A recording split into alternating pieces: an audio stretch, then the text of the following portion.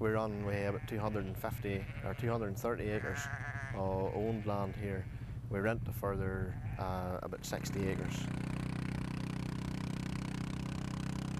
We run about 350 black-faced ewes, predominantly Perth type, with about 30 Lanark type ewes, and about 60 replacements every year.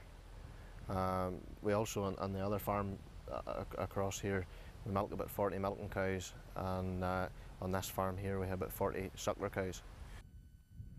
We originally came from Scotland. I wouldn't just know the family history exactly, but I would say it would be back in my great-grandfather's time, where they came to the hill farms up above Brushane, Collie Farm and Glenoakham Farm. My family moved up here for Collie, I suppose 60 years ago.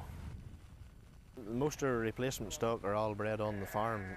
We bought ewes over the past number of years for the Glen Head flock in Scotland,